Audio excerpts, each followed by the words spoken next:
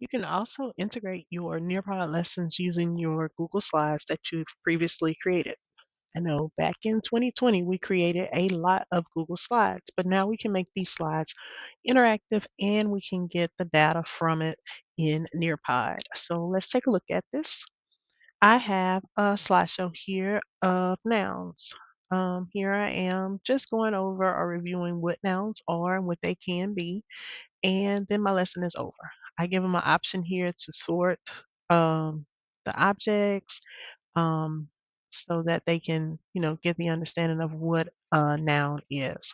But at the same time that I'm doing this, am I getting an accurate reading of if the students know the difference between a noun, if they can categorize it as a person, place, or thing? So, what I can do with my students is as I'm going through the lesson, I can ask them questions. And this is something that we normally would do as a teacher, but I can also insert Nearpod to make it a little bit more engaging. So at the top of your Google Slides, you have your menu here, and that menu has all of the options that you need to edit your Google slide. But if you go all the way over to your right, you see one that says extensions. If we click on extensions and bring it down, you will see a option for Nearpod, and it says Open Nearpod. This is where we would insert in our Nearpod lessons where we see fit so that they can, take over with the engagement of the students. So, for example, this first slide says nouns are the name of a person, place, or thing. I may want to ask my students, give me an example of people that can be nouns. Now, we do have a few here. We have a mom, Dr. Grandpa, your Tia, cashier, or Spider Man. I want to see if the students are aware that nouns can be people, so I'm going to go to my extensions, click on Nearpod. I'm going to open Nearpod here. Once I click on Open Nearpod, you'll notice this menu will pop up over to your right, and it'll give you some options of what you can insert into your Google slide. So at this point, I want my students to be able to collaborate with each other. So I'm going to click on Collaborate Board, and I'm going to ask my questions. I'm going to say nouns can be people. And then my question is, what are some examples of nouns as people?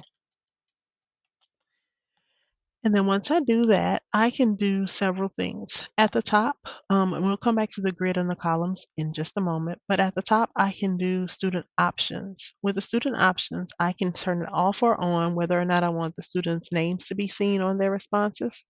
I can turn it off or on whether I want the students to be able to edit responses. If this is something that I'm doing with the first time with the class, I can choose to approve or just allow students to post. If I choose to approve student posts, each time a student posts, it will not appear on the screen. I would have to manually approve it. The next is comments. Comments is what your students would leave for their classmates or what you can leave for them. If they're doing collaboration, especially if it's at a student pace, you may want to leave those comments on so that they can continue with the collaboration even if they're working by themselves. And then this last button will allow you to approve or just allow the comments to pop up on the post that the students make. The next part that we have are the media types. So remember, we are trying to accommodate all of our students. So the question asks, nouns can be people. What are some examples of nouns as people? Well, the students can have the option of inserting a picture to show a noun as a person, a video to show nouns as a person, record audio telling what a noun is as a person and giving an example, or inserting a GIF. Some things you may want to turn off. And for example, if you didn't feel that a GIF was an option, if you look down here at the bottom, if I turn off GIF, that option will disappear. If I don't want to have videos, because it will take them a while to search those videos, again, here it's an option, but as soon as I turn it off, it is not. The only option that they have are to type in their responses, use a picture example, or to record their audio. Right here, you can give them an example or a stem to help them, to prompt them to answer the question. You can also insert media, or you can leave it blank. Once you're done with this part, you can click Save. and it will insert this portion into your Google Slides. So if you look over to your left, you will see where the collaboration board has been inserted. I can move it to where I want it to be, up, down. I can move it further down if I wanted to assess later. I can move it here. One thing about this is that when you're done, you are going to save it and it's going to go directly to Nearpod, but you can always go back and you can edit that slide if you wanted to add something else in. One of the activities that was included in here was sorting nouns by person, place, or thing. But remember, if they sorted here, you would still have to go back and check, and you would still have to monitor their sorting. What we can do in Nearpod is we can add in another collaboration board, but with some extra features. So I'm going to click on collaboration board, and then I'm going to make it so that there are columns here. And you can also change the background so that it's different throughout. It's getting very, very close to winter time, so maybe we want to do something that is a winter scene in the background. And do a fairy tale, nice spooky scene, or chalkboard. Up to you. We're going to give our collaborate board a topic, and this is going to be called a noun sort. We're going to say for directions, sort the nouns by person, place, or thing. Now, in order for them to sort, we'll have to give them columns. So remember, we have these two options at the top. We have a grid and we have a column. When we put in our columns will appear here, and you can add a column for each one. So we know our first column can be a person.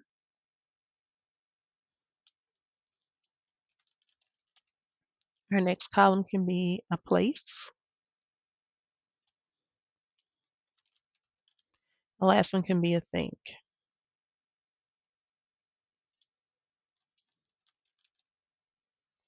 Okay. And so now the students are going to be able to take words or however you want to give it to them to do this information and sort them by person, place, or thing. At the bottom, again, you're going to give them the media types in which how they can respond. They can do it by images, videos, recorded audio, or GIFs. Whatever you don't want them to have as options down here, you can turn on or off.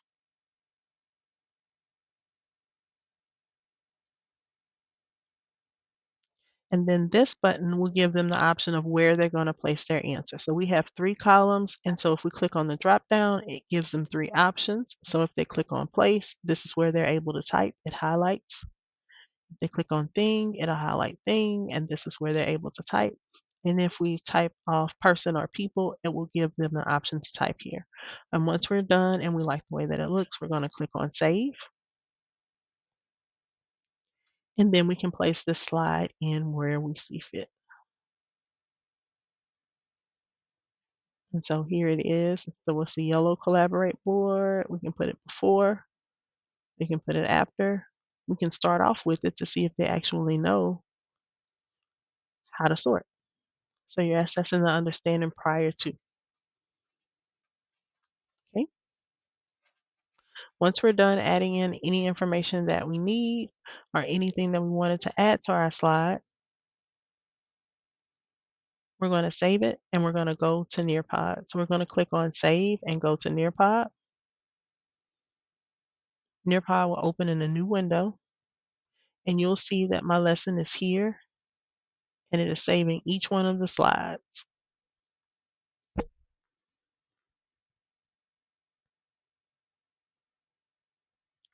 Once it has saved, it will automatically be in my library and I can view it as a lesson. And here it is here.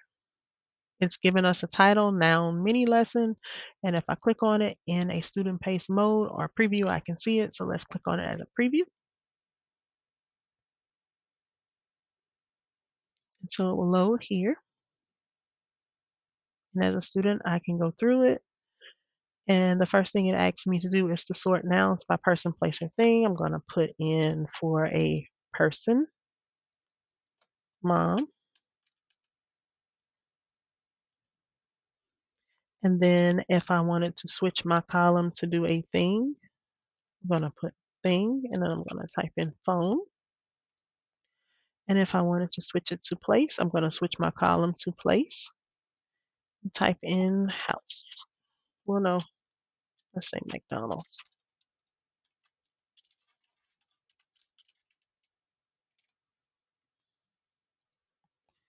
My teacher gave me the option of doing pictures or audio visual. So if I wanted to do a picture, I can search here for a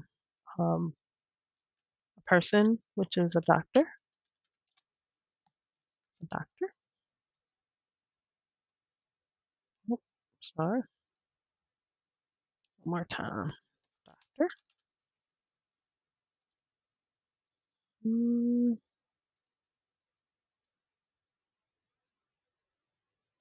I'm going to put him as a person. If I wanted to record, I would click here. It's going to give me the option to record my audio for a thing. A thing is a fishing pole. Press the pause button, click save.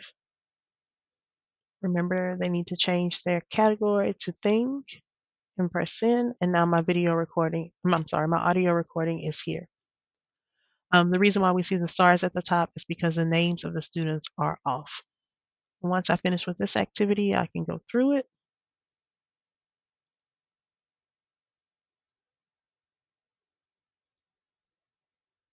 And now I'm getting ready for another question. What are some examples of nouns as people? And I can type it in here.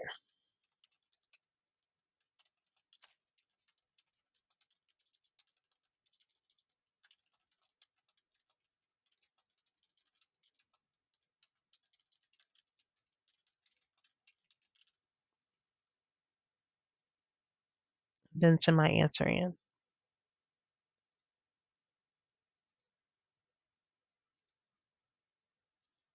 We can remove this one because we did that one before. And so now we can see how it's more interactive versus using it this way. And that's the end. So we've previewed it as a student. It's available right here to our students as well in a live mode and a student pace mode.